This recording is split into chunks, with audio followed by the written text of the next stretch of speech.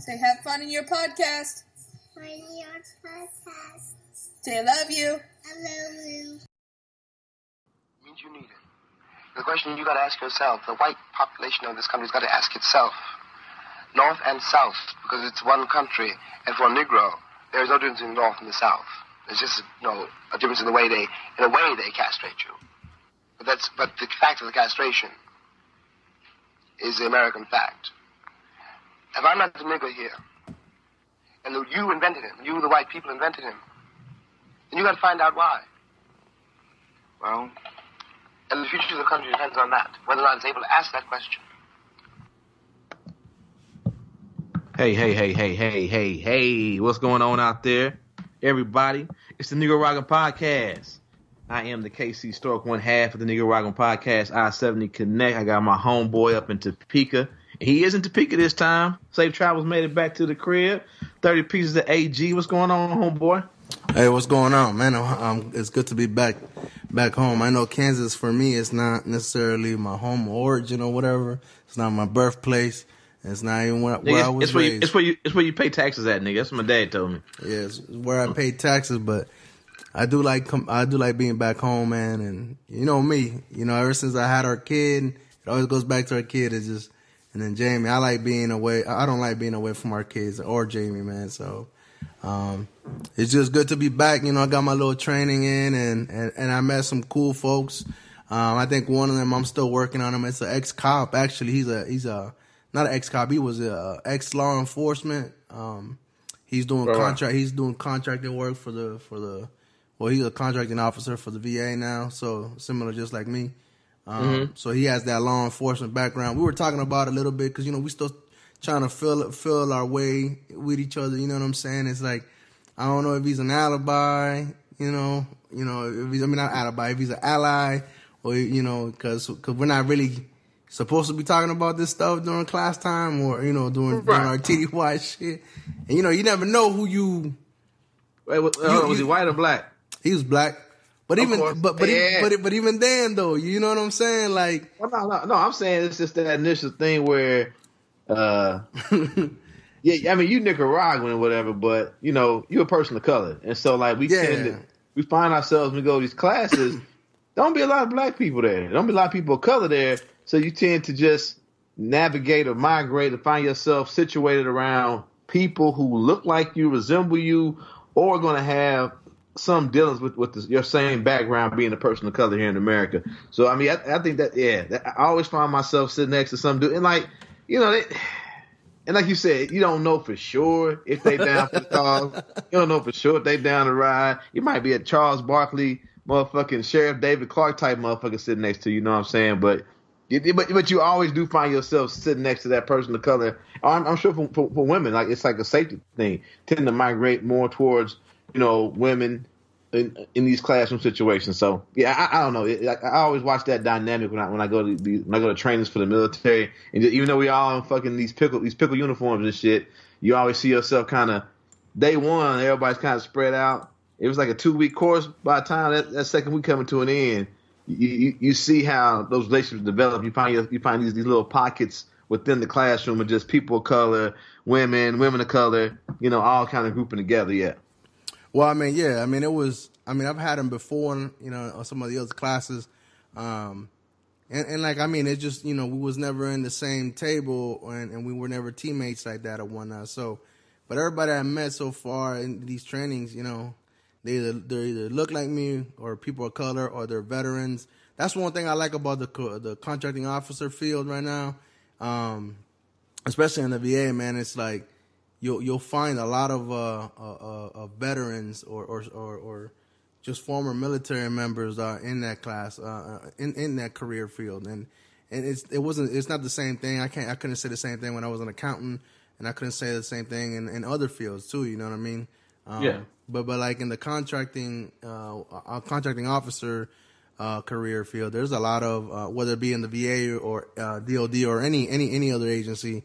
There's a lot of veterans, man, out there, and so it was good to see. One, it was good to see not only people of color, but it was good to see veterans, get some of the love, and they're in a good career. They're not like in a bullshit ass career. You know what I mean? Like we can. In our class, I think the lowest grade was probably a 9. I was probably like the lowest grade. I think the highest grade probably was a 12 or a 13 in there. I was like, damn. Right. But it kind of all depends on where you're at and what it is that you're doing in the career field and whatnot. But anyway, so yeah, we were still filling each other out, man. Like, this time we were actually sitting on our table. But it's interesting though, you know what I mean? Like, you know, we even in the military, we go to different classes and different training and shit. Like, you don't really know who you gonna meet. You know what I mean? We're all wearing the same uniform, or in this instance, we're all in the same organization, but we don't know if we're about the right things, and I say the right things, and I mean like whatever side I'm on, whatever side that is, you know, are you gravitating towards that, or are you pulling away from that? You know what I mean? So with me and him, even like the first couple of days, we're like, we weren't clashing or nothing. It wasn't like butting heads. It was just still filling each other out. Like, you know, he had some stuff, some material he needed to share, and he was like, you know, whatever. But I think it was like, I think I guess like the aha moment came, cause I'm the same way. And he even recognized that I'm the same way, whether I'm with my family. I try not to code switch too much. Obviously it depends on the situation, of course, but at the same time, like, you know, I try not to code switch too much, and if I do, it's minimal. You know what I mean? Maybe my language or whatnot is a thing that changes, because you can't really change your appearance or whatever on the spot. But so, like, you know, the aha moment came in like a couple days later after our class, and I talked to him about it. And it was just like we were leaving class, and I was like, hey, man, like, excuse me. And I was like, hey, man, like, I know you was ex-law enforcement, man. Like, how do you feel about, you know, like certain things? And he was like, man, and he did that shoulder shrug, the heavy shit on. I was like, okay. He probably gets it a lot. And then all of a sudden, like, you know, but it was like, I saw my opening, and we started talking, and you know, one conversation led to another. And then we started conversating a little bit more afterward. Went out to have like a little early dinner or whatever, and it turns out, like, you know, he was doing the same thing I was doing. He was trying to read me, even in the other classes. He was like, I'm still trying to read you, because I know everybody, all my folks back at my station say you cool, but I don't know. I have to see it for myself. And I was like, all right. And then anyway, he paid like the I guess the ultimate compliment. He's like, man, you know, my bad, bro. I read you wrong, and he's like, you've been like the same since day one, since when we first had a couple classes, man. It was like, you ain't ever really deviated from that. He's like, you about it, and like I consider you an ally. And I was like, yeah, man, like, yeah, I was like, I ain't even gonna front. I was doing the same thing too. I was trying to read you because, you know, now that we're sitting. What does he mean by that? He considers you an ally. What does that mean? Well, because of a conversation that we had about, you know, like certain, you know, where I stand on, like, as far as like, politically, you know, I'm a Democrat. If anything, I'm more like a middle of the road Democrat, but Democrat nonetheless. And then, you know, my personal feelings towards 45, and even just me just addressing him as 45, and then just you know just kind of just those little nuances. And I said, like, look, I respect law enforcement and this and that, but at the end of the day, that's a career, bro. You could always get out and find yourself another career. And him being ex-law enforcement, he felt the same way. So we was like already vibing. Yeah, there's like little subtleties that made changes or whatnot. But he was really all about you know, helping his community, doing it for his culture. And I said, that's cool, man. I'm doing the same thing too. I'm trying to do it for people of color. I know I can't relate to the black community, but I sympathize with it, man. You know, we may not go through the exact same things, but we do share some of the same effects and some of the same treatments. Yeah. So, and then so just in like a normal conversations, man, we just started vibing, and that's how I say, like, he considered me an ally. He's like, look, I know that I could call you one day, and I know for one, I know you ain't going you voted for Hillary. 2, you ain't about to ride for Bernie, and 3, you ain't about to ride for 45. And I was like, just by you simply calling him 45, I already know you don't even want to speak that man's name. And I was like, same here, bro. And I was like, and then we talked about the podcast that me and you had. I was like, man, he was like, look, I got me and my boy, he's black, I'm brown, and we got this podcast, and we just talk about mental health, behavioral health stuff. But, you know, with things going racial, you know, things going on in the country, we talk about it. We talk about it from our point of view, you know what I mean? And then he was like, oh, man, cool. He's like, yo, and he wanted to hit, we might get a new listener here and there. I asked him how he listened to his podcast, and, you know, he didn't really answer. So he's like, everywhere. So he's like, I could get it. And I was like, all right. I mean, I trust you. But anyway, so all that to say, you know, him being ex-law enforcement, I'm still working on him, trying to see if he comes on. You know, working for a government agency, you know, people don't always like to be on record or whatnot. So, right. So I can't, you know, really force him or expect him to come on. But I may do like a little, you know, shoot him a couple questions, see how he feels about it. You know, that's, you know, I think that's important. Just like 3 guys on, they had a gentleman that was a Baltimore PD, but he left the force because he saw like all the bureaucracy and the bullshit that was going on, that it was never really in the favor of people of color, and even just the tactics and the trainings, it just basically went against people of color, primarily in the Baltimore area, against the black community, man. Right. So like, you know, here I have a firsthand experience from one of my colleagues that was a former law enforcement. He left because of that, you know. He left. That was one of the primary reasons why he left. You know, you get to a point and he had enough. And how long was he on though? I think like a good, because he's been with the VA for I think 4 years. It might be 3 years. So he might have been on the force for like a good 5-6 years, man. So like cause I think he was he was in the Navy. You still wonder how many niggas he wants to get fucked up. Well, I mean, those are the type of questions I want to, you know.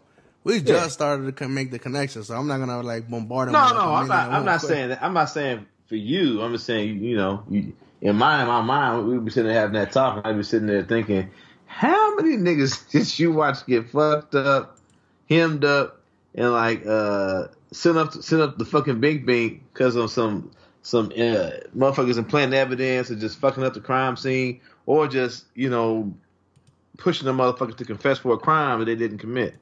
Yeah, and like, I mean, to be honest, like, I mean, I guess I was prepared to do all that, but I just wanted to make sure that it was okay. You don't want to do that like off top. No. Yeah.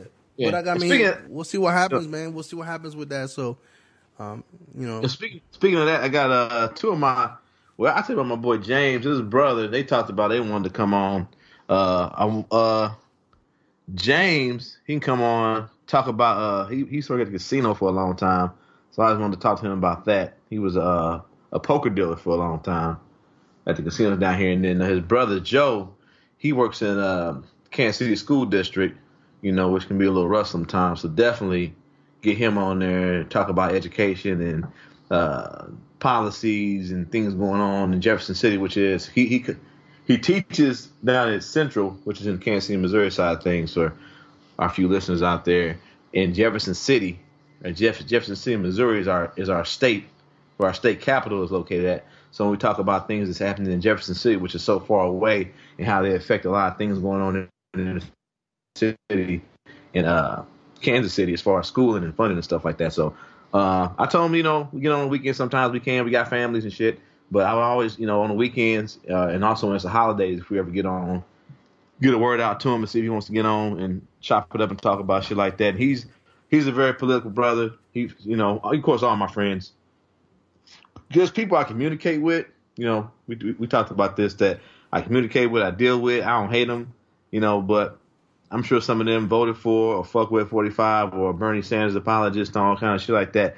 But all my hardcore friends, they all fuck Tang, they all fuck Bernie, and you know, and yeah, so it should be a good talk. Both of them are pretty funny dudes, both of them pretty smart. So yeah, And then one day we'll get Damon on here, so it'll be that'll be what it is. So anyway, man, let's get into it, man. So shit, I got what's up? All right, so I know we're gonna get into it, and you already know we had our last podcast was about 2.5 hours, and we're just talking about potty training. All right, I know we all had.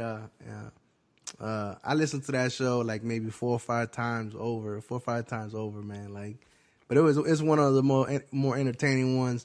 But I guess in a nutshell, that's man. why I like it though, because we some people don't understand. We'll get on and say we're gonna do this and do that, and then it's just like this isn't a scripted show. It's much like life. So we get on here, we talk about shit.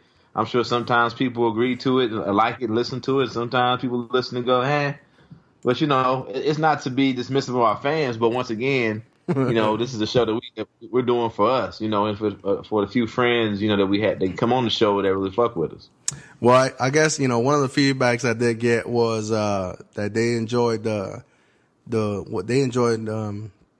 our friend from Lincoln, Nebraska. They enjoyed the show, especially because it's something that as young parents, I know you're not old, but I still consider you young. But being as young parents, we may have had certain experiences growing up in life, and we may have made observations throughout as we were growing up and how things should be or whatnot.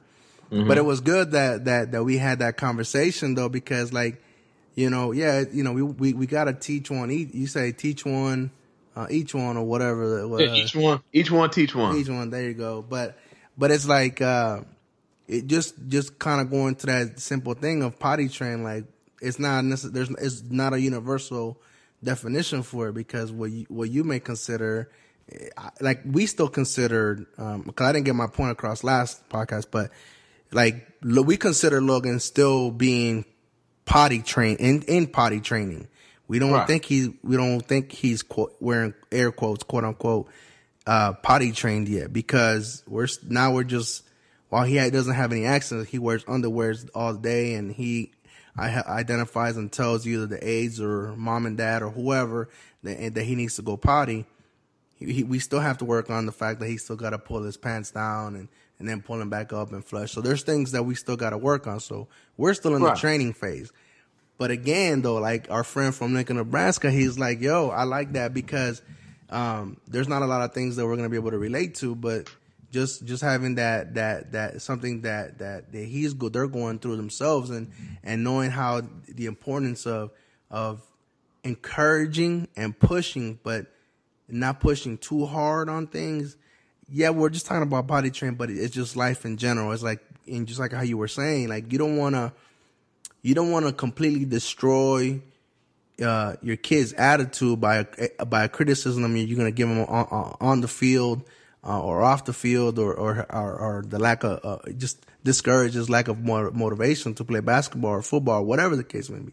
Right. You wanna find that sweet spot, or that you're able to let them know that there's a criticism or there's an opportunity, but also let them know that you are encouraging him, you are supporting him, because you don't want to have to regress, because. Or how we said it on that, we don't want to do harm to them, or we don't want them to stop doing what they're doing. We want them to progress at their pace, however fast or slow, however rate that is. And I think me as a young parent, and you as 6-time parent, but you already know, you're each one is gonna be different, and you've learned early, well, probably now you probably know that, but me starting with my first one, that's where I'm learning this stuff, and I have people, and I have surrounded myself with great people, one of them being you is yeah, you're my boy, you're a couple years older than me, but at the same time, and I hold you to a certain standard, just like you do to me too. Yeah. But I look up to you, and I expect you to, how you said, you want me to be a certain way, and how you always say, hey, Frank, man, I know you're going to be great. That's a lot of fucking pressure, but at the same time, it's good to have. I consider that an encouraging statement for me as a young parent. You know what I'm saying? You're not here telling me, hey, look, learn. This is what it's like you're not talking down to me, and you're not telling me as a brand new parent, like, hey, Frank, you need to do this, you need to do that. You're like, it's kind of like how I see how you are with me. I see how, this is like after listening to the episode a lot of times, it's like, yeah, this is what you've learned how to do things. And even the military did the same thing for us.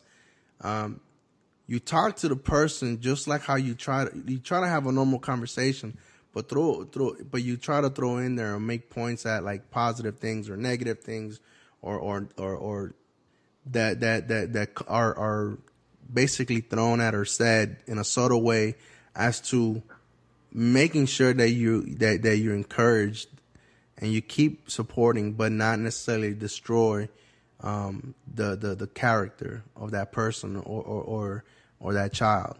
And I think that was real important. I don't know if we ever came across it or whatnot, but I just wanted to make sure on this episode that while we took like 2.5 hours to get to that, like that's where I was at. I think the conversation went the way it went, but ultimately, like, it is what it is. We're gonna keep learning. We're gonna make mistakes, but trying to find, and in this journey, trying to find that those approaches, how we're gonna approach different things. We're gonna learn from it. Anything you want to add to that? No, it just had me yeah. Mm-hmm. Mind blown, huh? Not mind blown. No, just thinking about it. It's like caught you off guard, huh? No, I think I've learned. I mean, I'm still working it. I still go at it as far as like being a parent, because I know I'm not the best at it. But I always try to, I always try to. I don't know. I'm just saying, like the other, like I've always made a point, like when it comes like to sports and stuff like that, to really emphasize the fact that it's a game. Don't get too caught up in it. Your success in there, you celebrate that. If you mess up or think you fail, think about the things you did wrong and how you came to that point so you can get better. Like even with all my children, I always ask them, do you want my input? Because just because they're your children and you're a parent doesn't really give you a right to say, hey, on this game that you're playing that means nothing, let me tell you where you fucked up at. You know what I'm saying? Nobody wants to hear that. So I always ask them, hey, I see you upset. I see you frowning. You and I both know that things didn't go the way you wanted to go. Can I give you a little input from, my little time of playing this sport that we both love to play? Can I give you a little input to kind of help you out so maybe next week when you play this game, that won't happen? And true, maybe because I'm their father, they always say yes. But they always come back and thank me for doing it that way. All my children always come back and say, thank you for not being the crazy dad up in the stand, yelling and screaming. Thank you for, and for my twins, I'm a coach. So I could be on the sidelines. Hey, God damn it, blah, blah, blah, blah. And they're like, when we mess up, you provide counsel as far as like, they don't say counsel, it's my word, but you always like, provide a little, hey, I need you to do this for me. And then off the field, you get really dig into deep of why I want you to do it this way and how it builds upon the scheme of our defense and stuff like that. And they really appreciate that because we got one parent, and like his son plays, and his son's a pretty decent athlete, but you can tell his son is doing everything for his dad, and that's like to me that's a setup for failure because only when his dad comes to practice does he go all out. Only when his dad's at practice, he's sprinting around. When his dad's not there, he's kind of bullshitting around. Even in the games, he's kind of like, sometimes he's not all there. But as soon as his dad's there, and his dad's like, annoys the fuck out of me. Hey, you got that. And he's always talking to, I've had to tell him before, hey man, don't talk to the other kids, man. Just, you're first of all, I don't know why you're on the sideline. You're a parent, you're not a coach. If you want to coach up your son, that's fine. But don't be down here first of all, don't be telling the kids you did this wrong. Don't do that. We're not here for that. You can tell them, hey, you need to improve this or do this better. The words do matter and they do count. And they help. When you say you did this wrong, a lot of kids just shut down on you, especially when you're some crazy motherfucker they don't know. And and I told him when we talked about it, I worry about your son because the only time he really, really, really tries hard is when you're here. So is he playing football because you want him to play? Or is he playing football because he wants to play? Because my boys, my daughter, they all play the same whether I'm there or not. You know, so and I always make it a point to say, are you doing this because you want to do it?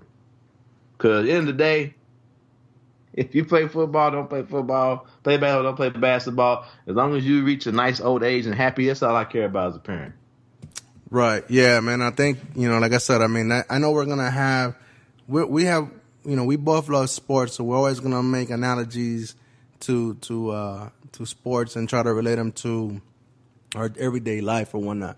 But by no means, don't think, listeners out there, don't get caught up in the fact that just because we like sports and we use sports analogies or whatever to make a point or whatnot, we're not all about sports. I mean, we are about our careers, we are about our family and all that. But it's just how it just helps us simplify certain things and certain techniques. And sometimes, those approaches work in real life too. And as was the case in potty training and, and you raising your kids, you know what I mean? So yeah, but me having a teenage daughter and her playing basketball, I mean that's a doorway to open up as far as sure we're talking about basketball, but I think sports can and often do relate to a lot of things in life. What the success, dealing with failure, not getting so caught up in we beat this other team by 100 points, so I ain't got to practice. And that kind of goes to like, high school was easy for me, so now I'm going to college. I ain't got to study. So I think there's a lot to be learned and lessons to be learned in sports. And not every life lesson can be applied to sports, but I think it is a doorway, especially for like I said, with me, with having a teenage daughter. As they get into those teenage years, sometimes they love their parents, they love their dad, their moms, but teenagers are awkward motherfuckers. They're going through life, they're trying to figure out life. She's trying to figure out, do I go to the East Coast? Do I go down south? Do I go to the West Coast as far as school and stuff like that? So she has all these decisions, that affect her. They affect me or her mother because, she's going to be far away from us, and that makes us sad. She could come to Washburn and she could chill with us. No, fuck no. She needs. She wants to go to the East Coast. She needs to focus on school, and Washburn is a good place to focus on school. Focusing on school means I think you have a better focus if you get the fuck away from your family. That's what I think. Oh, okay. I mean, she'll be down here. So I'll put her in our basement. I'm an hour away. That's not really away from your family. It's but I mean, she's probably gonna end up going on the East Coast somewhere. But once again, we give our input, but she's at that age now of where she has to make her own decision because she has to live with it, right? So it's like, we spend all these time, 17, 18 years of teach people how to dress, eat, all the little social cues and all the little things that make them good, contributing human beings or human resources to this planet. And then it all comes down to a moment where they graduate high school and they have to make a choice of a school that affects them. It affects them in their trajectory in life. So as a parent, you sit there and you want to help, but that final decision has to rest with them because they have to be okay with it. That's a hard part as a parent. Yeah, because even when she makes her decision or her choice or whatnot, like you're still a parent, and I know you're going to be supportive, and hopefully everybody around her is going to be supportive, whatever she decides to do. But you're still a parent, so like. I still imagine I'm like, man, why are you going over there? It's kind of like you have that thought. It's like, if you go over there, you're going to you're going to fuck up. Well, why don't you go over here? This is a better place and we're closer and this and that. So, it's just like us. Like, I think about that shit. Like, yeah, I want Logan to go to Florida State University. That's just because, it can't be my alma mater. Well, I'm thinking, I might retract that statement because I'm thinking about going back and getting a BA, an online BA from FSU, so I can say that FSU is my alma mater. But whatever. I don't know. I don't know if the finances are where they need to be at. I'm not about this. you know what, federal government, you might not get my tuition shit paid back, bro. You might just get $15 a month, though. Yeah, I mean, but overall, like I look at it as, you know, is me wanting her to be close because it makes it better for her, or because it's easier for me as a father and as a parent. And yeah, 9 times out of 10, when I go through my checklist, it's because it's easier for me as a father, as a parent. Her going further away, staying closer. I mean, as long as she goes to a good program and does the work, that doesn't change the outcome. Yeah, you know what I'm saying? I mean, that's all. That's. I guess I agree with that, because even for me, like, I'm 34 now, and so probably just like you, I went. Well, no, not like you, because you went to college right after high school, and you played ball, Division I and then Division II. But like I went straight to, because I told you with my struggles for my freshman years, like, so when I finally became a senior, I didn't even graduate with my class. I graduated in the summer, so like right after that, I went into the military. It wasn't because like I was dying to go or this and that. There was a couple underlying issues too, a couple things, but primarily it's like I didn't feel like I was ready for college. And I know we hear that shit all the fucking time, but I generally didn't think. I mean, I just came from being behind for playing catch up for 3.5 years, going to day school and taking night core classes. Taking a city bus to another high school at nighttime, it was only one class, but still though. So for like 3.5 years, I'm doing that shit. So I'm like, nah, I don't think I'm ready for this college shit. I mean, I went away, whatever, explore the world, which is basically Kansas, Texas, Virginia, Missouri, mid-Missouri, and Iraq, and a little bit of Kuwait. But like, you know what I'm saying? Like, but like my thing after high school was, and I'm pretty sure everybody goes through this, is like, I'm ready to, spread my wings, be off of my own, do my own thing, this and that. And it was great. Don't get me wrong. I encourage that all the time, and I'll tell my kids, and our nephews and family members and friends, I'll tell them, hey man, go do. Spread your wings, man. But, just be cautious and be, courteous and all that shit. But, just pay attention to your surroundings and all that.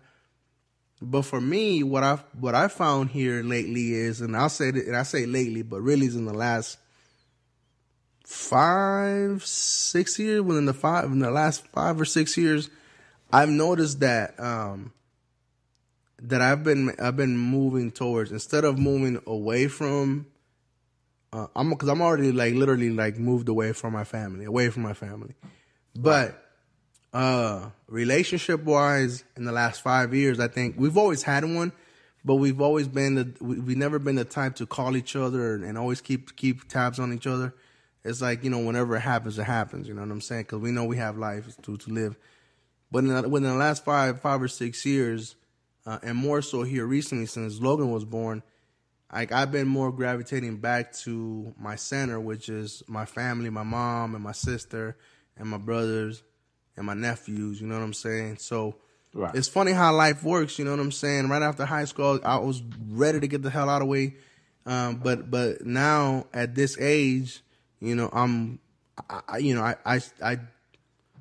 of one of those things. Like I had it before, I didn't take advantage of it. Now it's like, I'm in this situation, but we make it work now. You know what I'm saying? We see each other more. We make more effort to see each other and appreciate each other all the time. Hey, and with whoever invented FaceTime, man, I'm gonna tell you right now. I know Skype. We see each other and all that stuff. But whoever came up with that Skype, that FaceTime thing on the phones, man, pure genius, though. Like, you don't understand, like that's like, you don't know how underappreciated that shit is, man, until, like, well, for me, in the last 2 weeks, like, I've been gone. So like, the people that I normally talk on the phone, it's no more phone conversation, but, my wife, my son, I have conversations, but I see them visually, you know what I mean? And right. So even FaceTime, alleviated a lot of that, you know what I'm saying? So that's always good. But like, going back to your daughters, like, you may feel like getting away. Daughter.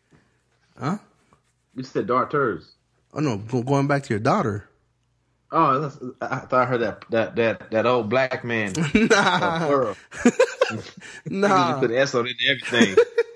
No, but like, just getting back to, I mean, it's crazy because like, you know, like in on the onset of things, like eventually people are gonna come back to the center, which is their family or whatnot. So like, and it's gonna be, I think, if she moved away, I think she would have. I guess like for me, it's like the further away I moved and the longer I moved away from them, the closer I've gotten here in my latter part of my life right now. So I don't know. I mean, I think that we all come to that. You know what I'm saying? Like, cause look at you. I mean, for lack of better words, I mean, you probably stay relatively close to the Midwest, and close to Kansas City, but you joined the military. You went to different places, this and that, but you always came back to your city. I understand that your kids are there, and you've even said it from day one when I met you. Where my kids are, that's where I'm gonna be at. Whether you were at that time you were AGR, so active guard reserve, so you're basically active duty, and it's like, my next duty station, man, it may take me away from my kids, but wherever my kids are at, that's where I'm gonna be at, or close enough to it. So, I mean, it's crazy how it works. You know what I mean? Like, we always want to try to be close to our kids. We always try to be close to our family and all that. But we find a way somehow, some way, though, to make it work, right? Yeah, but my thing is, this story I have pulled up. I worry about shit like this. I don't know if you heard this. Look at you segueing, like. All right, do it.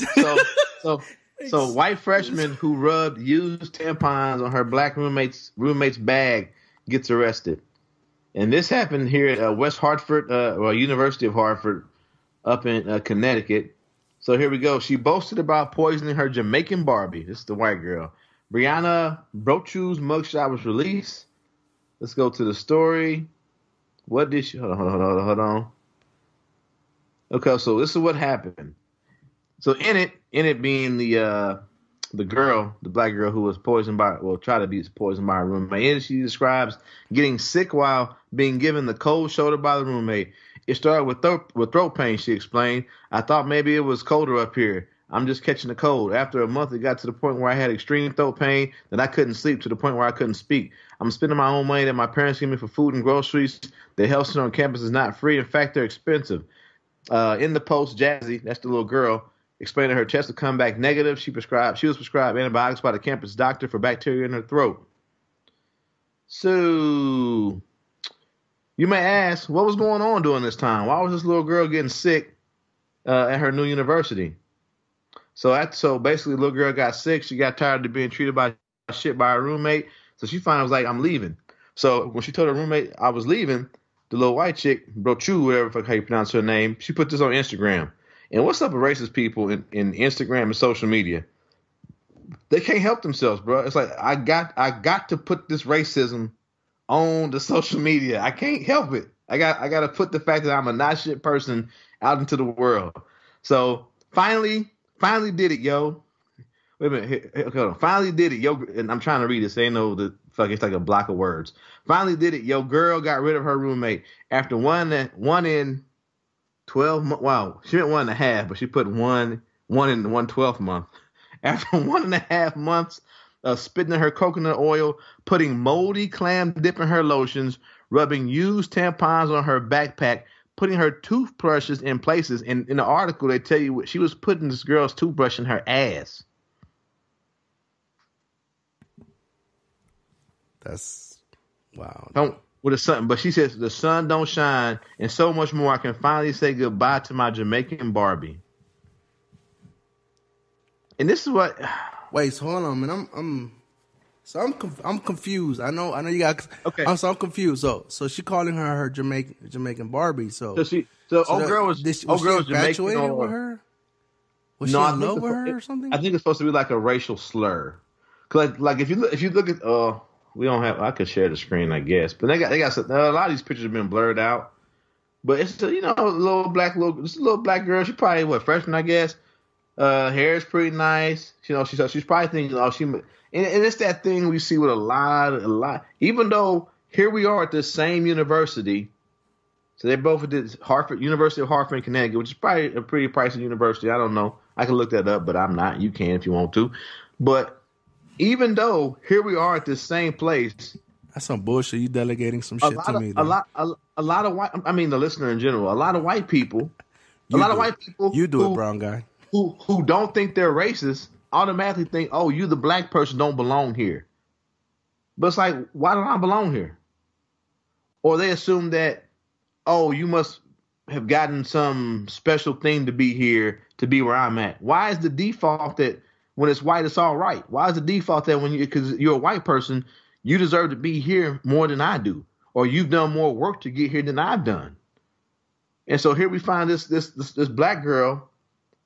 She probably, takes good care of herself, probably holds herself in a certain way. I don't know. So that's probably where the little Jamaican Barbie shit comes from.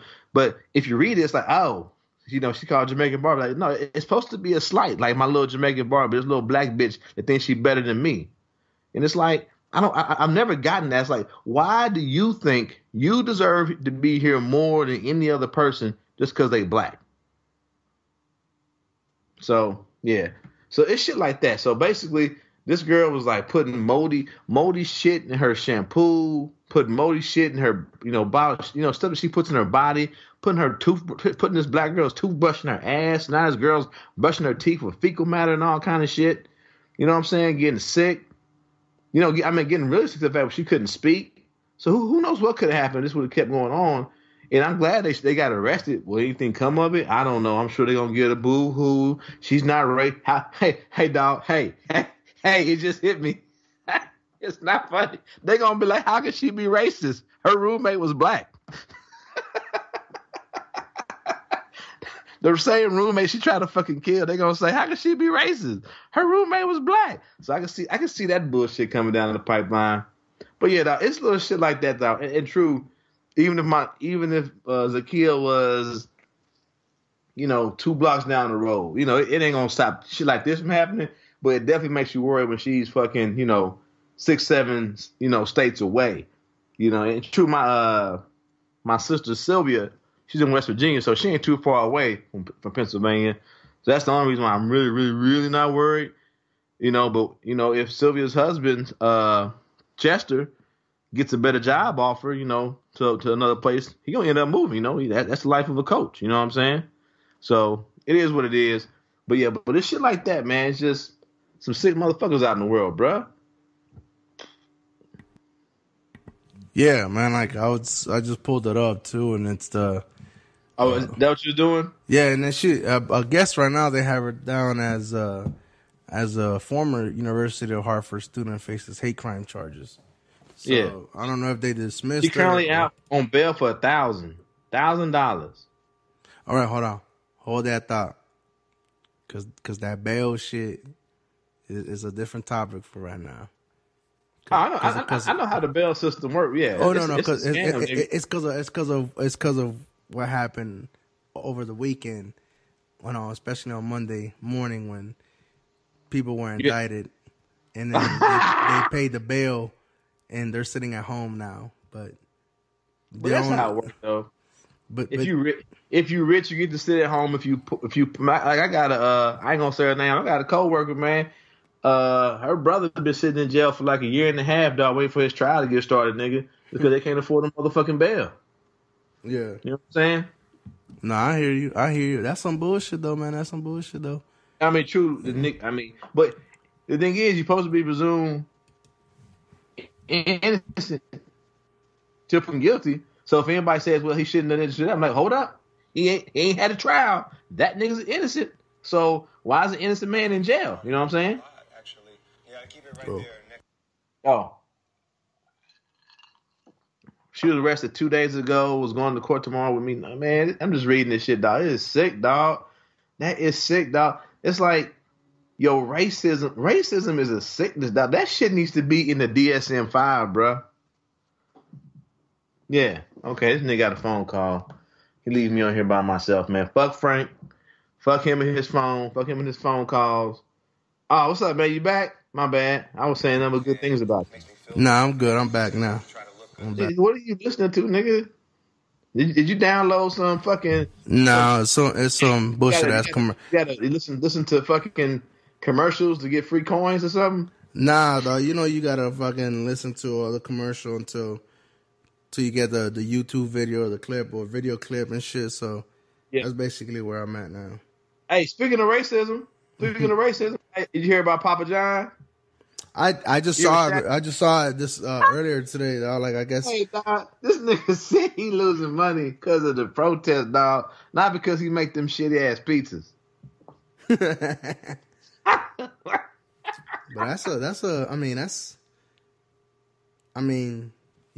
he's using.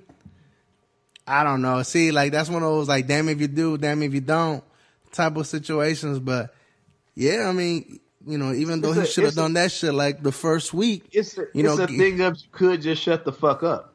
Yeah, giving half off pizzas just because your team wins.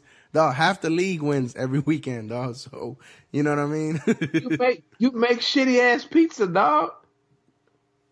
I mean, I like pizza, so I'm going to like pizza regardless, though.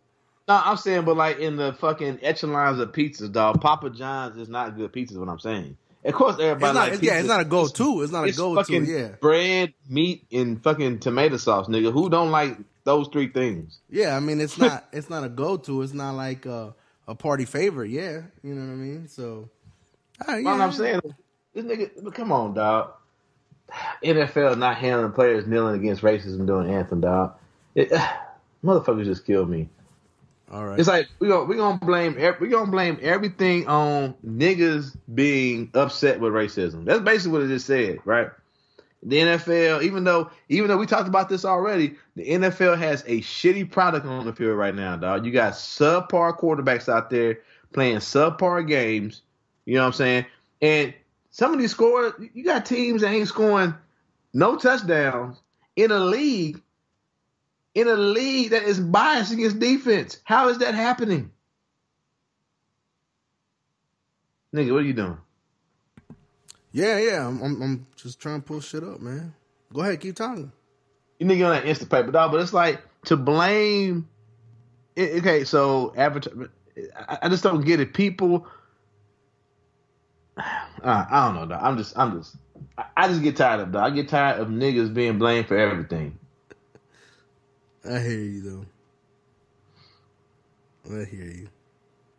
Of course, Schaffner, this should have been nipped in the bud a year and a half ago, Schaffner said. You get them niggas to work. Get them off their knees. Papa John's way. Fuck him. Fuck him and his pizza, nigga. I hope he go under. Yeah. Hope that nigga giving out free blowjobs for every pizza that come next year. And he's sucking the dick. How that sound?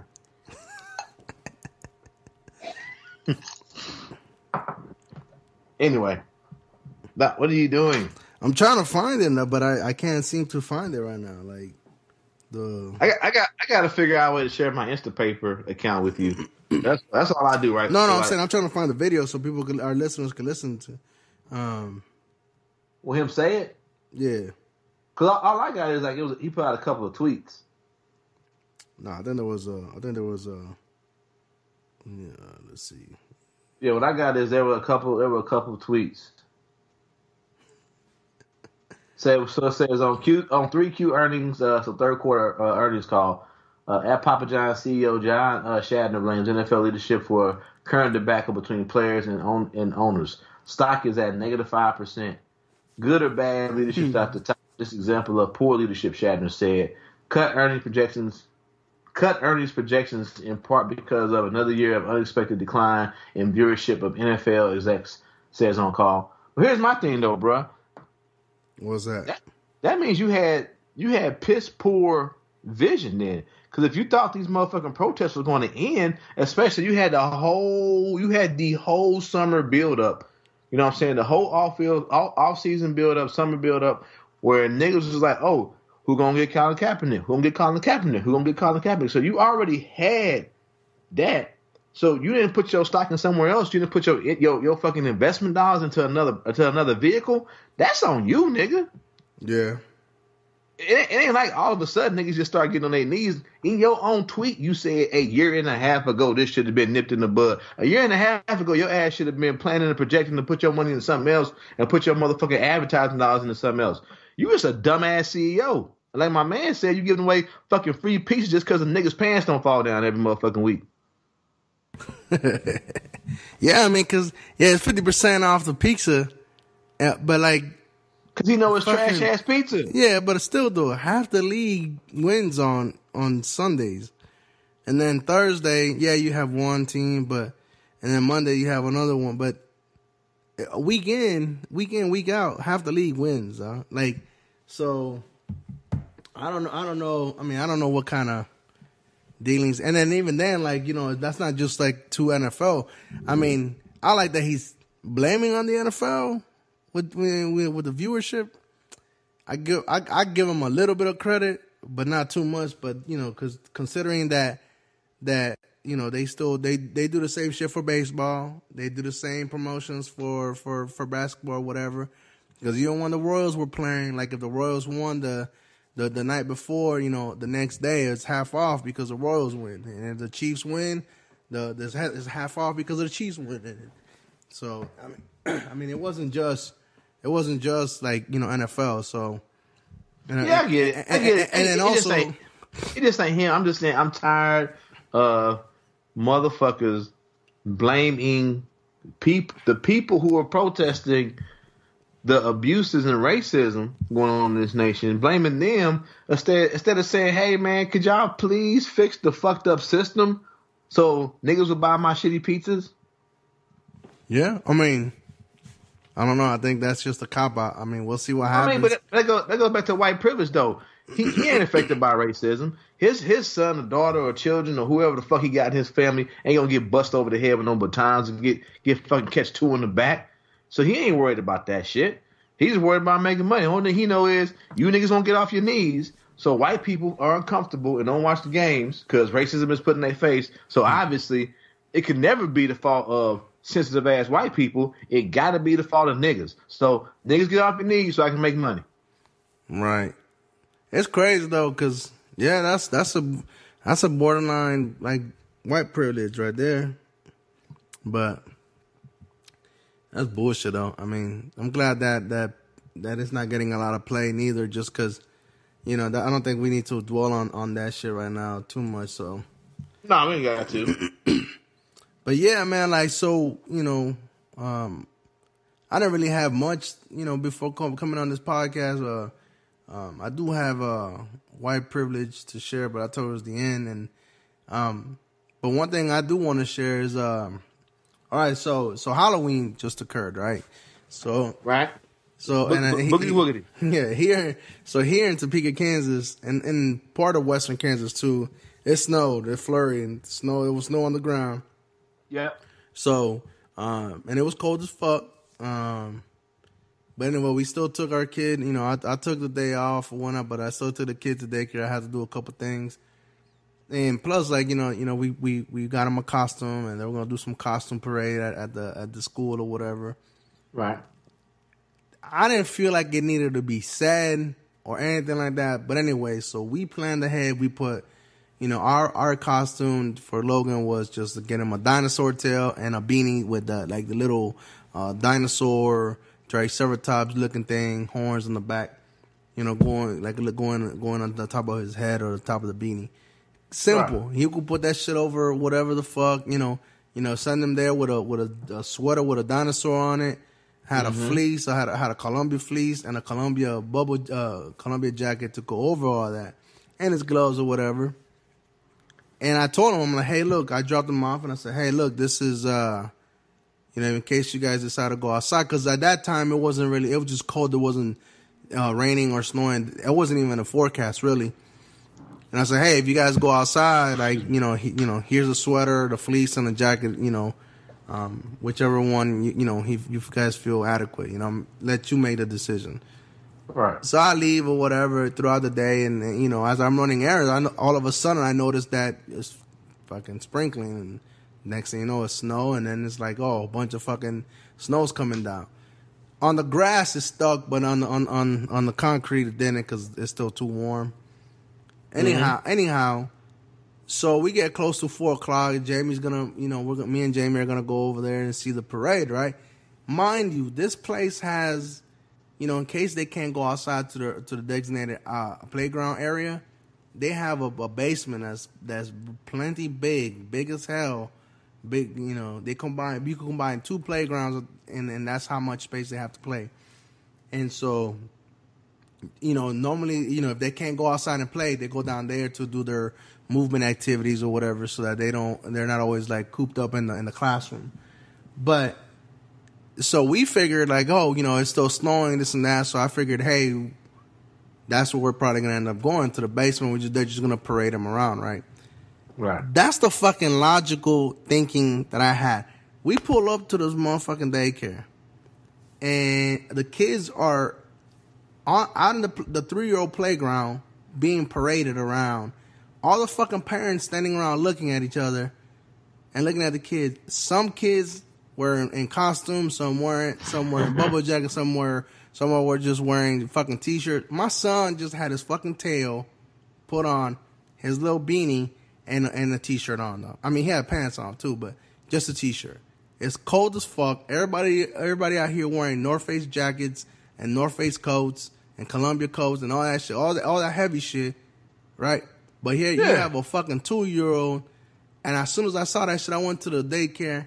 To his room, grabbed his bubble jacket, and, met him up at wherever he was at. I didn't care I didn't give a shit if I intervened in the parade or whatever the fuck. I covered my kid up, bro. My kid was like, his arms were fucking cold as hell. He looking at me like, Dad, how did this shit happen? I'm like, I don't know, son. I don't know. And all the fucking all the parents looking at me like, but like, what's funny is, it's not funny, but like, it's crazy. It's like, no parent thought that shit, dog. Like, and like, I see all the A's with fucking sweaters on and jackets and all this stuff and gloves. Yeah, somebody got looking like, hey man, why this baby ain't got no coat on? Right, and I'm like, and I get it. But but it's weird though. Sometimes I think it's just, every parent should have that, but every parent don't have that. I think it's like me, like years of coaching and shit. That I always find myself looking at other people's kids, going, hey man, why your kid got on motherfucking flip-flops and we at basketball practice, dog? It's just little, it's little shit, but you always find yourself looking at other people's kids and be like, hey, dog, put a hat on that baby, nigga. What's wrong with you? Right. And like for me, like, I didn't blow up. And I really didn't want to blow up because, I didn't want to be that guy. You know what I'm saying? I was already, but in my face, I already knew that, don't say shit to me. Don't say nothing to me. I don't give a shit. I don't give a damn and I'm looking at all the other kids like feeling their arms like, yo, are y'all cold? And, granted, once I did something, people started doing things, but it's like, what the fuck, people? And I was just about my kid, trying to get him to, and Jamie was taking care. I told Jamie, you got to handle this, because if one of them people says anything to me, I'm probably going to blow up, and I'm probably going to cuss in this church, and we're probably going to get kicked out of this daycare, which I don't want to. I feel like this was like an honest was a dumbass, stupid-ass mistake. And when I pick my son up today, we going to find out that I'm probably going to have an email or somebody, an apology and this and that, whatever. But it's like, yo, it was so frustrating, bro, because if you didn't have the basement, I understand, right? They're not in the military. We train. If it ain't raining, it ain't training, dog. You know what I'm saying? Yeah. So we got to put up with that shit. Not a little kid, bro. Like, but we're adults. Not for this costume shit. And I understand that some kids they want to be paraded with their costumes, but yo, if it's cold outside, then put them downstairs. You know what I mean?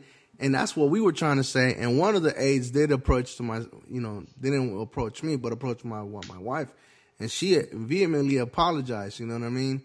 And said, I said, hey, look, we asked, but the director wanted to put, said, however, the costumes, depending on what the costumes were.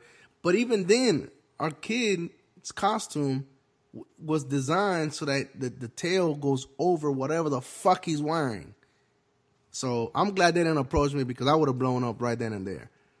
And it's about other kids too, you know what I'm saying? I'm seeing it wasn't just my kid, it was other kids too, and I'm like, yo, let's get these kids inside. It's cold. And, and I said, look, all these adults here, now one of them is out here without a sweater or a coat or a jacket, whatever the fuck, or a blanket covering them. You are not out here, so it's like you gonna put out these kids. I mean, now I at one moment I did believe that maybe Logan put up a fit and they don't want to wear a sweater, and I was like, all right, fuck it, you know what I mean? Granted, he wasn't out there very long, really, so. But it's just the principle of the thing. It's like, yo, you got a basement, and like we just had your harvest trunk or treat because it was cold again. We just had your trunk or treat in the fucking basement with like 200 plus people. You know what I'm saying? So it's like, I'm like, come on, people. So I'm curious to see. I told Jamie I've dropped them off this morning, and I picked them up, and you know, the faces were like, I was like, yeah. And I made sure, I was like, hey, say something, motherfucker. Here are the coats. If you go outside, he wears these. Regardless, he wears these. Please, he wears these. Okay? All right, they said okay. So we'll see what happens this afternoon when I pick them up, but at the same time, like, we'll see what happens in the afternoon, you know. But, like, at the same time, it's like, you know, I come back home and I think about that stuff, and I'm like, you know, we have adults in charge of our kids, and, you know, I mean, granted, I'm not the smartest tool in the shed, or I don't pretend to be. But like, there's certain things that don't need to be said, bro. You say I'm not the smartest tool in the shed, nigga? Yeah, I'm not the smartest tool in the shed, bro. But I'm just saying though, it's like you gotta. Look, supposed to be like the sharpest knife in the box or some shit like that, dog. Anyway, that's my thing. Whatever. So I'm sticking with that, dog. Smartest tool in the shed, dog. The smartest tool in the shed. I don't think that's it, though, dog. Okay, whatever. Then you just catch me on the other one or whatever. But anyways, I mean, that's the kind of thing. And I was talking to going back to you know, things that you know relate to our kids is like, you know, the last thought that I had in my mind was like, you know, because I generally think that if the wrong person, it might be smartest tool in the shed. I don't know. I never. I had to look it up, dog. It sounded right, but it didn't sound right. You know who's not the real smart tool in the tool shed, motherfucker. But anyway, so that was kind of like our Halloween experience or whatever. But as much as I pray, and I get it, this is a fairly newer daycare, and you know the people are still learning and this and that. But it's like we go back to all the other things. Like, do we really? And I know that you know, especially when we do after action reviews or whatever, you know, I'm pretty sure next year they'll have a contingent plan, because really no one really was expecting the type of snow or whatever. But like, you know, next year hopefully there's a contingent plan, you know, because even last year was pretty warm, so they did it outside or whatever the fuck. But so we'll see what happens. But like, it just kind of and that had me thinking about, you know, why do we always wait for things to go wrong and to address them? You know what I'm saying? And just everything that's been going on in the news or in the world today or whatever. It's like I understand that. I understand the logic behind it. Meaning, like, it may not be in somebody's forefront of thinking until it actually occurs, and that's when you actually. And I think for the most part, I think the business or in the real world, that's how things are usually handled.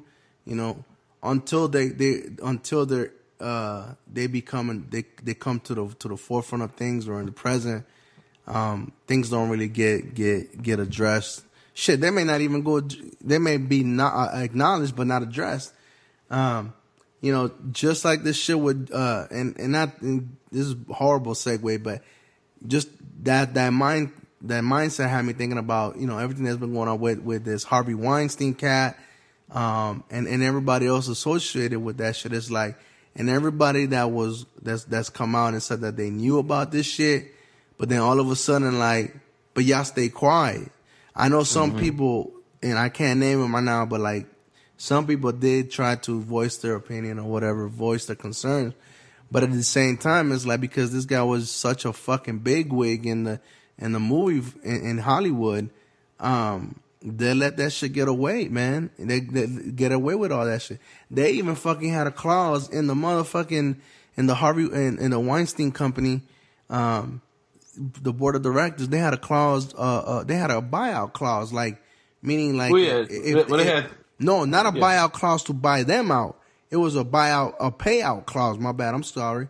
It was a payout clause. Like, we're going to allocate you so much money in case something will happen. They didn't really address what will happen. Well, basically what, I didn't know what you talking about. There was a clause in there where basically as long as, like, it was, I forgot how I read, but basically it was, I call it the sexual harassment, sexual assault clause. Basically, as long as he paid, or they were able to pay or cover any basically put, as long as they had enough hush money for these women, and that's what it was. And allegations, that's basically what it was. And it was legally, the clause was there, but it also, the board of directors allocated so much money towards paying that. I'm agreeing with you. I'm agreeing with you. It wasn't a clause. It was basically, they want to make it sound legally like it's this legal thing. It was basically, as long as we got enough hush money to pay for these fucking things that we know are gonna. So basically, we know you a touchy, rapey, sex offender fucker. So as long as we got enough hush money for that shit, you good. But once the hush money run out, it might be a problem. That's basically what they said. Yeah, and it comes to no surprise that a lot of this shit is coming out at the same time. When if you look at it, there was a decline as far as, like, I don't know about as far as the stock, but like, that company wasn't as profitable as it once was. So I think it's like they were trying to get rid of this motherfucker also. So it's like this like it's like with the NFL, this perfect storm of shit. Like, everything he's been doing, has been doing, and getting away with is coming to light because, one, they're losing money. Two, he's a cost. He's a big cost and cause them a loss of money. So three, let's get rid of him by letting all this shit that we've been knowing for years come to light, and we look like we the good guys at the end of the day. When you're not the good guy. You've been knowing this motherfucker's been doing this shit for all these years. Yeah, I mean, and that's kind of one of those things. Is like, that whole logic what I said about, like, that we usually wait until things happen before we address them or things change or whatever. But shit, even right there, that clause or whatever, that money allocation for harassment shit, that shit goes against logical thinking, and it's like, what the fuck? Like, even when we know things might happen, we have a plan for that, but we don't address that, the actual issue. We didn't address, like, the issue of you being a fucking perv and a criminal. You haven't been an addict, like, and an actual concern to the community, dog. Like, you know what I'm saying? It's like, and like now it's like, okay, so what's gonna happen now with these people? And I get it, some people, and I already saw that they canceled, Netflix canceled House of Cards after old boy's allegation of sexually assaulting a 14-year-old. I don't think it's rape, but I think it was just sexually assaulted or harassed a 14-year-old. Ain't no just though, but no, I mean, I was about to talk about that but the way that motherfucker tried to say, so basically you're diddling little kids, dog. We talked about that word diddling. You're diddling little kids, 14-year-old boy, and you come out and say, hey, don't forget I am gay. Like, you being a rapey pedophile is equal to you being gay? Did you hear that shit? Yeah. Yeah, I saw that. Hey, but real quick, so all right, so the going to the Harvey Weinstein contract. So according to the contract, I'm getting this on TMZ, and I'll share this on the show notes.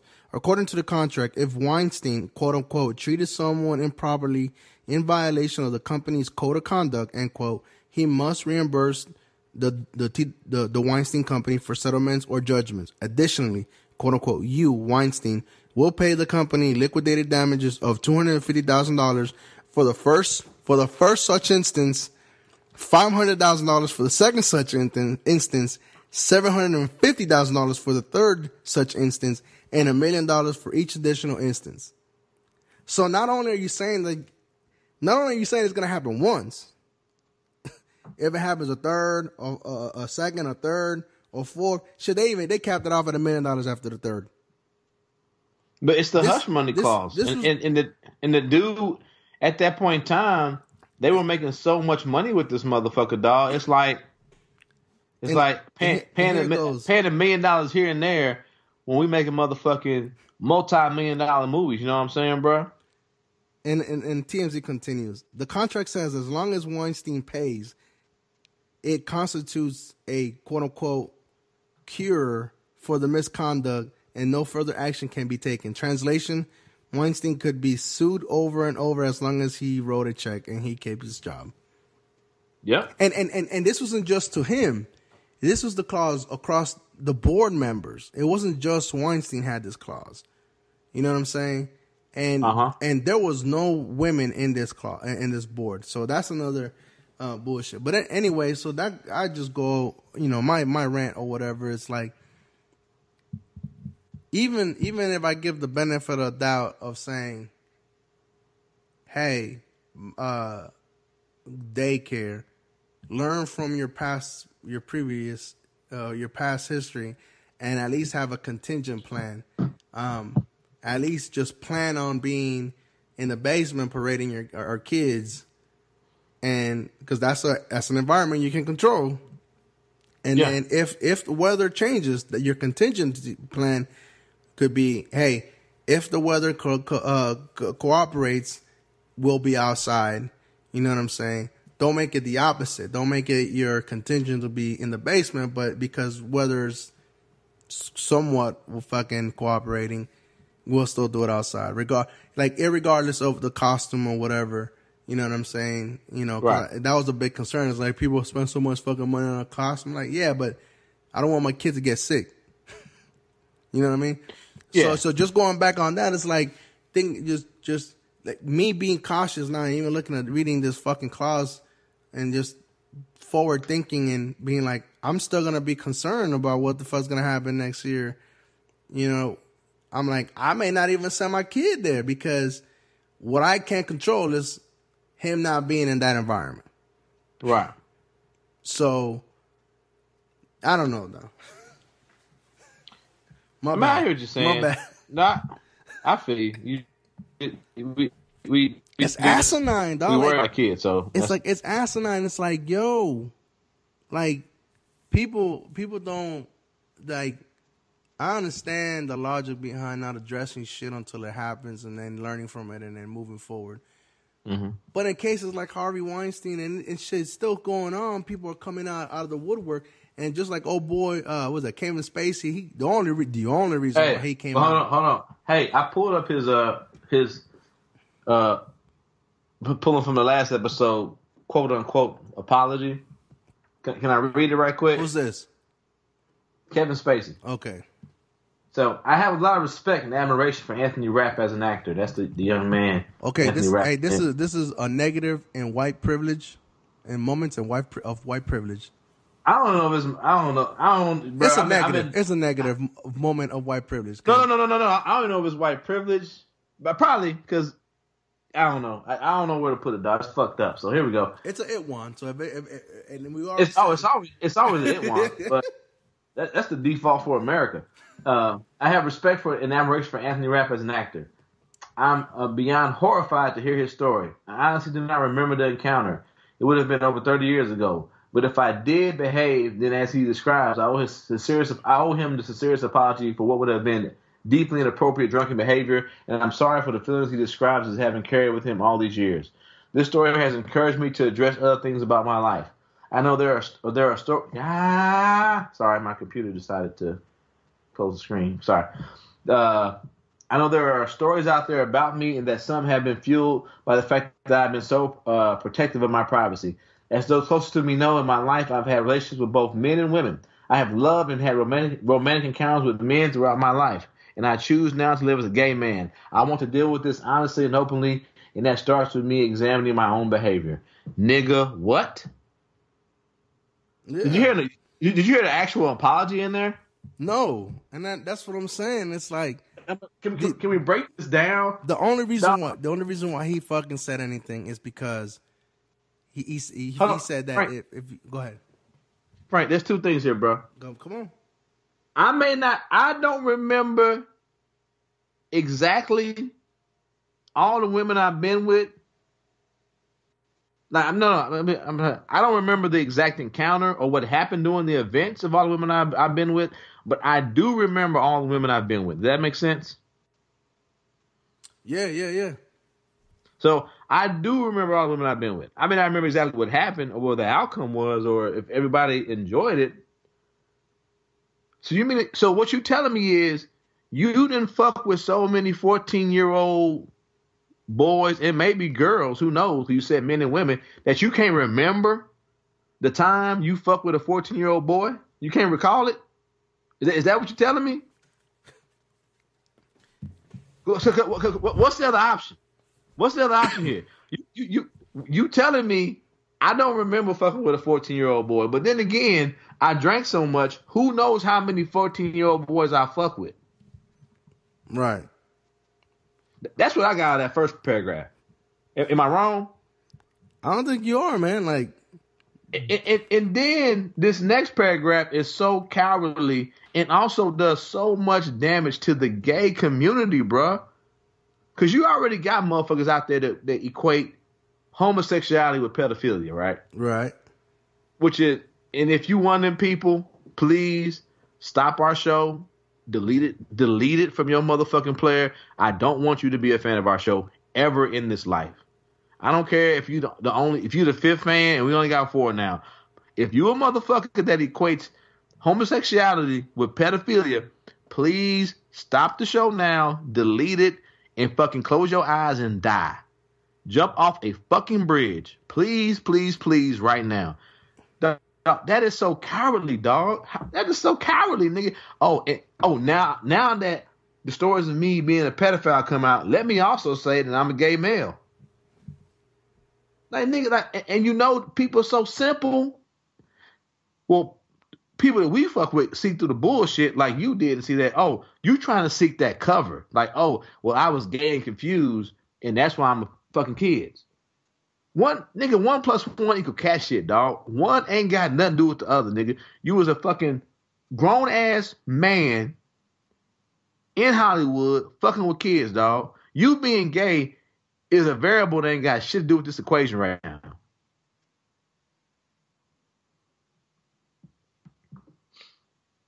What you doing now? You trying to find the story? Frank. I'm here. I just want need to make sure I got this audio. But yeah, man, like that whole. First of all, to all our LGBTQ/LGBTQAABBZZZ whatever acronym is, I for lack of knowledge or whatever, lack of it's a lot of words, letters, whatever. Yeah, that is my bad. We stand by you regardless, regardless of whatever the hell. And this insensitive ass bastard, Kevin Spacey, fucking, you're basically hiding behind the fact that you're gay. No, like that you know how much harm that does to the gay community? You could have just said, "Hey, I apologize just say, hey, my bad for touching or fucking this little 14-year-old kid." But if you think about it though, period. If you think about it though, it's the perfect. If you a coward like this motherfucker showing himself to be right now, it's the perfect cover, dog. Because if you attack him, there's gonna be a lot of his fans, a lot of his fan base, a lot of people who really like Kevin Spacey and got that Kevin Spacey agenda and got that, who can't separate the fact that he is a man who fucked with a 14-year-old boy. And he is a man who fucked with a 14-year-old boy who also happens to be gay. They're not going to be able to separate that, a lot of people. So he's trying to get that cover by saying, oh, yeah, I did. I don't know. I was drunk that night. Oh, yeah, by the way, I'm gay, y'all. Fucking asshole. I mean, like, that kind of shit right there. And look, and I get it. Look, some people are going to give him credit for coming out because he wanted to get ahead of that. But we don't know how long. I don't know if it's telling in that story how long ago this shit occurred. Well, he said it would have been over 30 years ago. That's what he says in his own. Oh, but you fucking stay quiet for 30 years? You fucking cocksuck. Doesn't make it any right. But it's just, and then people shit so badly on the victims because like, why didn't you say this? Why didn't you say that? Why didn't you say that? And people, and I say, I'm like, sometimes I find myself in these discussions at work. I'm like, you motherfuckers come here every day and complain about working here, but y'all don't quit. You come to a job every day that pays us nicely. Y'all say y'all want this to be better. Y'all want that to be better. Things get treated. The cardiovascular technologist doesn't get treated like the nurse, and blah blah blah, this and that. But I ain't seen none of y'all quit. Nor have I seen any of you motherfuckers go to the manager and say how you feel. But you want these other people who are young actors, young actresses trying to come up in this industry that is that is cutthroat as shit. And y'all want them to sacrifice their livelihood by coming out. There's a fear. It's like you got fear going to the manager and saying, hey, man, this is fucked up. This doctor yelled at me. This doctor embarrassed me and yelled at me because I didn't have a particular wire on the table and embarrassed me in front of this whole room with 6 other people. But you want these other people to come out and risk the fact that they may never get another acting gig again just because you think, well, everybody should come out, everybody should do this, but you don't even see your own cowardice to come out at your job. And it's like, it just goes back to everybody else somebody else to do something that they won't do. When we talked about people boycotting the NFL and they want these NFL players to give up their livelihood, you know what I'm saying? And they pump their chest up. Well, fuck them niggas. They some coons. They won't give up. They won't give up the NFL. Like, but you won't give up your job and you hate your job. Them niggas may love their job. They just hate the owner at their job. You know what I'm saying?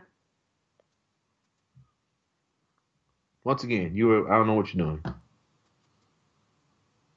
I'm here, man. I'm listening to you, man. I'm telling you. So here's what I got from the Daily Mail. Let me know if you could hear it. Give me a thumbs up if you could hear it or not, right? On top of me. That's the sensational accusation Star Trek Discovery actor Anthony Rapp has made against Kevin Spacey. Now, the House of Cards star is publicly apologizing while acknowledging for the first time that he chooses to live his life as a gay man. Let's head to Brandy Williams in our LA newsroom. And Brandy, when did this all happen? Well, Jesse, Anthony Rapp met Kevin Spacey back in 1986 on Broadway. Anthony was just 14 years old at the time. Spacey was 26. Allegedly, Spacey invited him back to his apartment and made a drunken sexual advance towards him. He alleges that Spacey picked him up like a groom picks up a bride and tried to make sexual advances. Rapp said he ran into a bathroom, he locked the door, then he eventually booked it out of the apartment. All right, Brandy Williams in Los Angeles, thank you.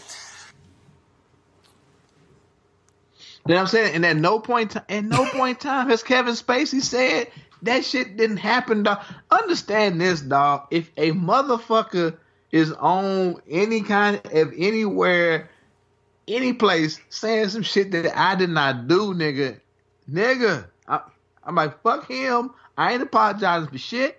I ain't touch him.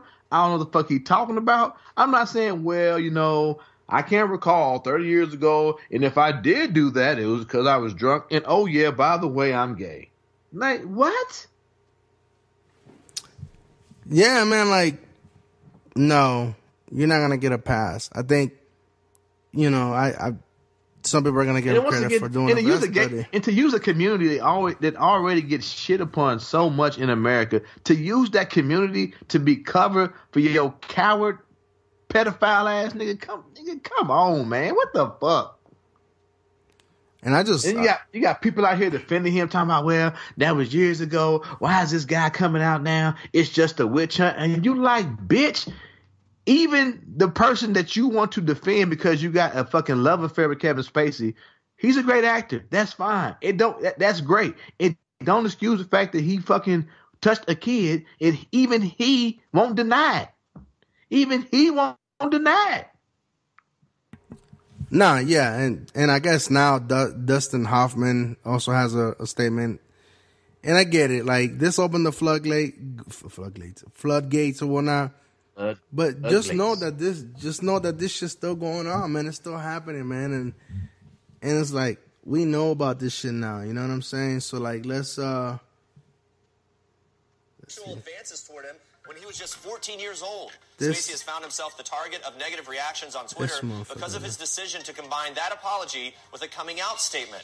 In an interview with BuzzFeed published on Sunday, Rapp alleged that a then 26-year-old Spacey invited him to his Manhattan apartment for a party in 1986. They were both starring in hit Broadway plays at the time. Rapp says he was the only teen at the party and spent most of the evening in a bedroom watching TV. He claims he was unaware the party had ended and he was Hold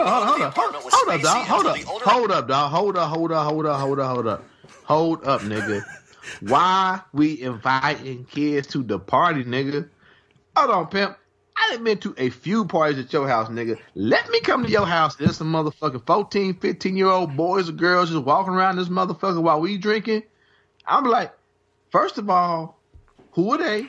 And if you don't say that's that kid's parent right there, if you don't say that, nigga, I'm like, why the fuck are they here? Well, even not even that. Let's just even say, hey, they're the babysitter, and they're taking care of the kids. But while we drinking, they gotta be. I'm saying something. They gotta have a reason to be here. They have to have. Why is a 14-year-old at a party with a bunch of adults and ain't nobody saying nothing? Yeah, nigga, I'm like, hey man, why you got a 14-year-old? First of all, nigga. Why you got a 14-year-old boy in your bedroom, nigga? What's really going on, my man?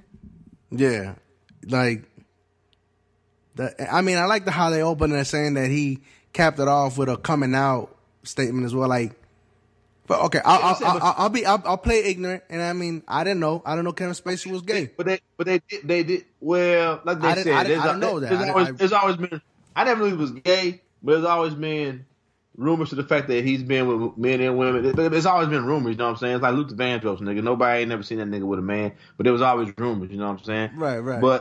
But hey, like it just seems coincidental that like his most like how you say it, like gay or homosexual role he's played ever, House of Cards, nigga, and now he's coming out as gay. I mean, like. Was this in the planning? And this is like another, and I get it. Like Anthony Rapp. I mean, I don't really know. Not Anthony Rapp, not the 14-year-old boy, but Anthony Rapp was the 14-year-old boy. He was another actor. No. I'm saying this. I've never seen Kevin Spacey in a role like this on House of Cards, where he's with both women and men. You know what I'm saying? Right. And I don't know. I mean, already yeah, it's fucked up. I mean, and all those people like what was it, Gwyneth Paltrow? I guess when Gwyneth Paltrow was dating what's his name, Brad Pitt or whatever the fuck. Yeah. Like he knew he tried to do something, but like again though, you going into an industry that had this shit going. I mean, they had history like in the 40s and 50s when this shit was going on in the movies. But like, I mean, but I just don't like the fact that I feel like he tried to pull, not blame, but like he took the focus of what he actually did, and then so that people could focus on the fact that he quote unquote came out gay. He's gay now. He came out officially. And I'm like, you're doing a disservice to the gay community which you belong to now. It's like, but there's gonna be idiots out there gonna be like, look how brave he is. He came out, and it's like. Yeah, the fact that he's a fucking pedophile. And shout out to Netflix for canceling that fucking House of Cards. And I know Netflix ain't gonna it's not like they could take it to another network because Netflix owns that motherfucking show. So, and the rights to it. So, peace out, Kevin Spacey. See ya. That's just crazy, dog. That's just crazy. And it's not just him, man. Look, Harvey Weinstein, his brother, his agents, the board members, and any other fucking producer, that I don't fucking know, dog. Like, just fuck you all. I say, when you think about it, it's maddening to think about. I mean, like the world outside, you know, your little bubble, our little bubble, and like I would like to. I mean, and I'm not with you niggas every day, but I would like to think that, you know, all the people I really fuck with ain't never put no woman in no position to where she feels she got to give out, or she ain't gonna be able to get a ride home, or harm may come her way. So maybe that's me being ignorant. I don't know, but I want to believe that. And in my heart, I believe that all the people that I truly, really fuck with are advocates for women, advocates for children. It would never put a woman or a child in such a position to where they think that they got to do something to get ahead, or do something, or harm is going to come their way. And I think, you know, when we're in these little bubbles, and it's like when shit like this happens in the world, you're like, what the fuck is really going on? I mean, who are you hanging around with that allows this to happen? But then again, it's just that whole thing of influence and power, man, where it's just like, you know, Weinstein, not just for women though, but if you a dude that came out against him, you know what I'm saying? He could have made your life real hard in Hollywood. But it's like, what do you value more, man? Like being able to sleep at night knowing that you put a evil motherfucker behind bars, or got him up out the motherfucking boardroom, or you okay with just making another couple $1 million and going about your way. But for me, I really want to put that on the men, because a lot of men knowingly let a lot of women get fucked up in all of this. You know what I'm saying? Yeah. But talking about Weinstein specifically, a lot of men knowingly let a lot of women get fucked up over this, instead of did nothing because it wasn't affecting them. You know what I'm saying? Like, they basically was like, you know, and I ain't calling these women bitches, but they basically was like, as long as these bitches show up and shoot these shots, you know, or hitting their lines, that's all I care about. Fuck what they got to deal with, you know, off the set. Yeah. You know, but then again, but it what the hell? Sorry. Not ready for that. Oh, that's Cranston, dog. Fuck him. Yeah, that's my moment in white privilege. We can move on. Oh yeah, let's go into that, because we gotta start getting up out of here. I gotta pick up kids from the daycare. Yeah. So anyway, yeah, man, like that. More to follow on that, man. Hopefully, but man, and we didn't even touch on fucking laying out the ground rules for blocking people on Facebook / Twitter / Instagram. But that's for another episode. That'd be another episode. But anyway, so if you don't have moments of great white privilege, do you? I do. Oh, you do? I do. Okay, well, fuck it. I'm gonna go first. And okay. So in my moments of white privilege, great moments of white privilege, I pulled on Mr. Cranston. And hold on, I just want to say once again, these moments in great white privilege could be moments in great white privilege that may be not so good, and may be very great to everyone else except the white people who have got ahead by it, I should say. Go ahead. All right. So, and I'll let you hear, and then we'll have some commentary afterwards. All right. Fox 411. Actor Bryan Cranston is encouraging Americans to come together and support the president. During an interview with The Hollywood Reporter, Cranston said, if you had a doubt in your mind if this was going to be an actual quote-unquote great moment, this is a negative great moment of white privilege. President Trump is not the person who I wanted to be in that office, and I've been very open about that. That being said, he is the all right. He had a good starting point. Mm-hmm. Fuck with it. President, if he fails, the country is in jeopardy. The Breaking Bad star is... I could dig that. I could dig that mindset. Obviously, we don't want the country to fail, so We don't want the leader of the free world to fail, and which will, in turn, the country will fail. Fuck all that. But he didn't end his comments there. Democrat who supported Hillary Clinton during the election. He is also one of the many celebs to say he would move to Canada if Trump became president. But now Cranston is calling for unity, saying we've got to get away from this idea that our country is a political football and someone with a different opinion is the enemy. For more on this and other entertainment stories, check us out on Twitter. So he basically said, fuck y'all if you're against 21 who wants Trump to fail. If that was anybody that was not popular, we probably would be, like, the headlines will be burning up about this shit. Again, I say it's only going to go maybe 5 feet. But a white man in Hollywood with one of the hottest fucking TV shows ever, Breaking Bad apparently, I'm missing something. And I'm not going to watch Breaking Bad ever again. So, Jamie, I know you wanted me to see it with you. Not after this shit. Fuck him and his ideal and political ideals.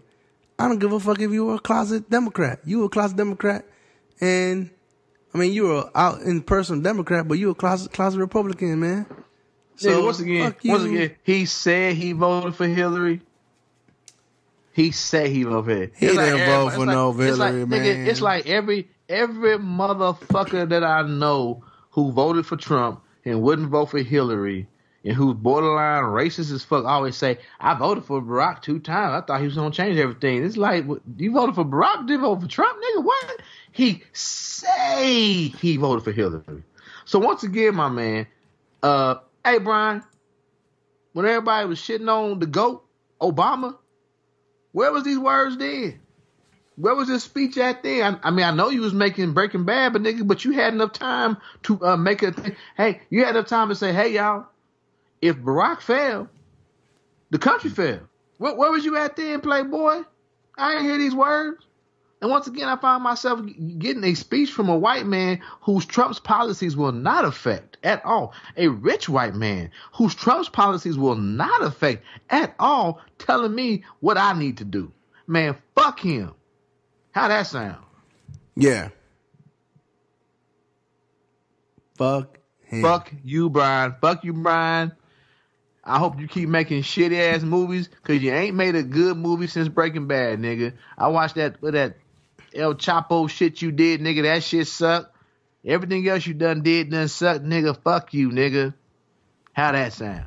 Oh, fucking support Trump, nigga. Nigga, fuck it. If the country gotta burn, the country gotta burn. Y'all voted. Matter of fact, I think you voted for Trump, Brian. Matter of fact, you did vote for Trump. I don't give a fuck what you say. If the country gotta burn, the country gotta fucking burn, because y'all motherfuckers let this motherfucker in the house. And now motherfuckers talking about, maybe we should let him away. Y'all sound like an abused motherfucking spouse. No, motherfucker, lock that motherfucker up. Lock him up. Yep. Shit, man. You already know. You already know, man, with the indictments going on. You know, the president, all of a sudden, and now with this terrorist shit that just happened, quote unquote terrorism, they were so quick, man, to call this shit a terrorism in New York City. That's something else. This shit sound like some false flag shit, dog. It just so happened that Manafort shit kick off, and the dude decided to run a van to a bunch of people, and the next day you already got your talking points ready. You already got, not even the next day, the same day you get your talking points ready. Talking about we need to make sure we do away with the green card lottery. Seem kind of suspicious from a motherfucker who ain't that smart. You can't run the business. You can't run the country like a business, people. It's not a business, man. He's not a business man. Well, hey, dog. So actually, I got. It's been. I know it's been a minute, but since we already in the great and not so great moments in white privilege, dog. Oh, hold on. This nigga, my screen will decide to lock up button. That's all right. I got my Windows PC. Fuck you, Mac. Hold on, let me pull this up right quick. Yeah, great moments in great and not so great moments in white privilege. Oh, now as soon as I open up my Windows PC, it decided that right. Judge expunges Terrence Crutcher's killing from cops' record. You know, we covered this on one of our podcasts a while ago about in Oklahoma, in Tulsa, Oklahoma. The cop killed a black man that appeared from all appearances to have both hands up, following directions, and she shot and unloaded on him. Terrence Crutcher was the young man. It wasn't a young man or older man or the black man who was shot by Betty Shelby, who was the officer, right? So what's going to happen is former Tulsa, Oklahoma cop Betty Shelby, who killed an unarmed Terrence Crutcher last September, will have the shooting expunged from her record. Shelby was acquitted of manslaughter in Crutcher's shooting in May. Actually, that's like 2 moments in white privilege right there. She killed a motherfucker on TV and was acquitted from it. According to KOTV, Shelby requested the killing be expunged from her record and her wish was granted by a local judge. Like any other citizen who was acquitted, Betty Jo Shelby was entitled to have her record sealed and expunged. Shelby's attorney, Shannon McCurry, said on Wednesday, Betty continues to work and try to serve her community and prays for everyone's continued healing, except for the motherfucker that she killed. That's me ad-libbing. This crime does not exist for employment application process, Murray continued. So, and of course, y'all may not already know this. Y'all been keeping up with the news. She already had another job. She's working as a, she is working, I forget where she's working. It's right there. Oh, yeah. Shelby resigned from the force shortly after being reinstated in light of the acquittal. In August, the Root reported she had been working with the Rogers County Sheriff's Office as a reserve deputy. You talk about white privilege, dog. You kill a man. Right? You kill a man in front of the world. You get acquitted of manslaughter. You're able to quit that job and go work at another job doing the same thing, or when you fail as your duty as a police officer, as far as I'm concerned. And on top of that, you're able to go in and say, hey, that nigga I killed, can we get that taken off my record? I don't want that to be there no more. Oh! Great and not so great moments in white privilege, my friend.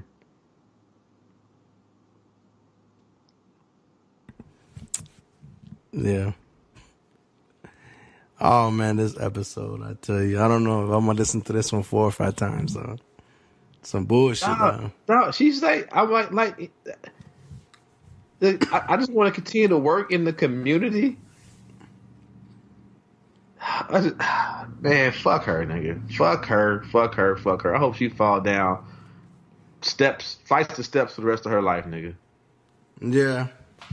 Okay, and it's been a moment, but since I see it's in the notes, I got a fuck boy. This one's a little old though. Yeah, a fuck boy. I got a fuck boy. I got a fuck boy.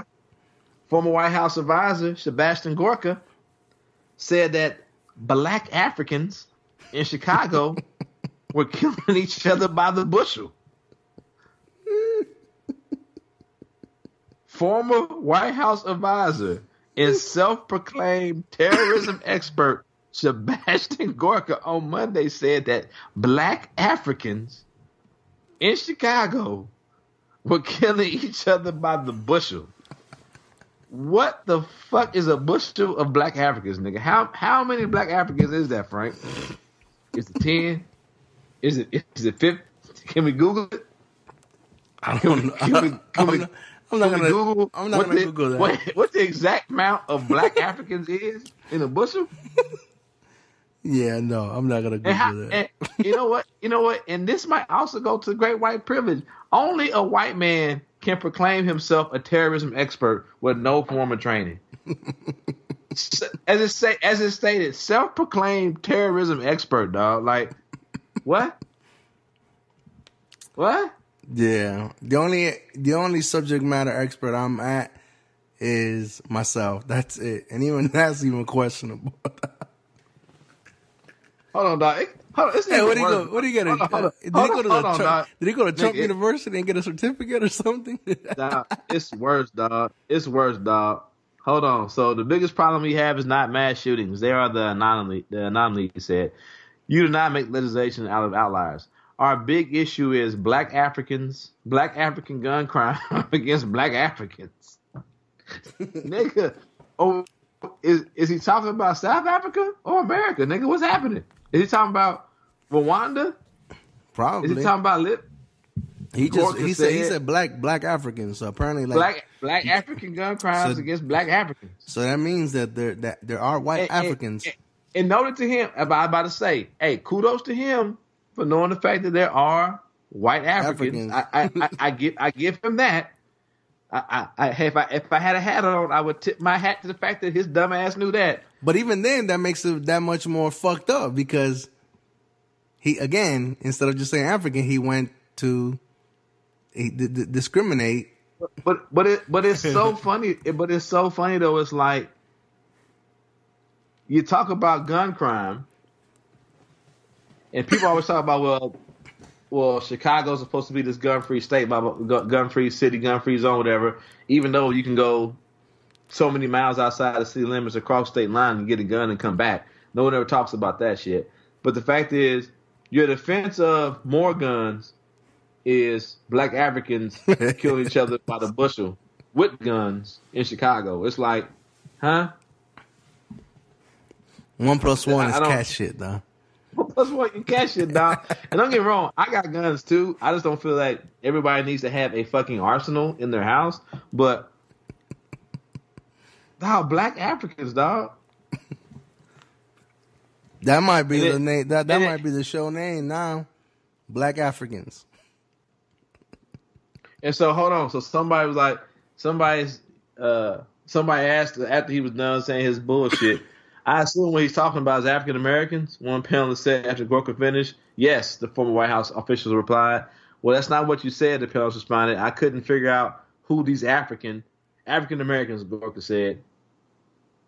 And you can't tell me these motherfuckers ain't racist, dog. Only a racist says black Africans, dog. Only a racist says black Africans, dog. Because God forbid you just say, you could just say Americans in Chicago are killing each other by the truckload or the bushel. But you don't see black people as Americans. So therein lies the problem, Mr. Gorka. So anyway, that's my fuckboy, Sebastian Gorka, former White House advisor and self-proclaimed terrorism expert. Yeah. Screw them all, man. Fuck them all. Fuck them all, dog. So that's what I got for this week. Let me go ahead and delete this shit because fuck him. Yeah. Random. Well, with that being said, I don't got nothing else, man. I feel you, boy. This might be our show this morning. To the point. Get in, get on, get out. Yeah. I mean, let's close it out. Fuck it. Hey, thank y'all for riding with this one. I don't think this one's going to be listened to 4 or 5 times. You know, it's good to be back more consistently. Well, we're inconsistently consistent. So, there's a mouthful for you. Yes, sir. With that being said, I'm 30 pieces of silver with my second better half man person over there in Kansas City. So I am the KC Stark. This is a Negro Rockin' Podcast. And as my man would always say, enjoy the music. We out. Peace. Peace.